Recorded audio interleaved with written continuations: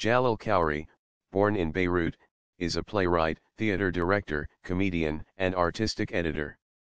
First Lebanese playwright to be translated and performed internationally, his works are translated into German, English, Armenian, Iranian and French. His play Al-Rafiq Sejin was ran for 2 consecutive seasons at the Volkstheater Rostock. Known for being the political theater promoter in the 1960s Lebanon, Khoury is also an ethnocenologist. He has participated in several colloquiums in Paris and Mexico about ethnocenology, a new discipline that he represents in Lebanon.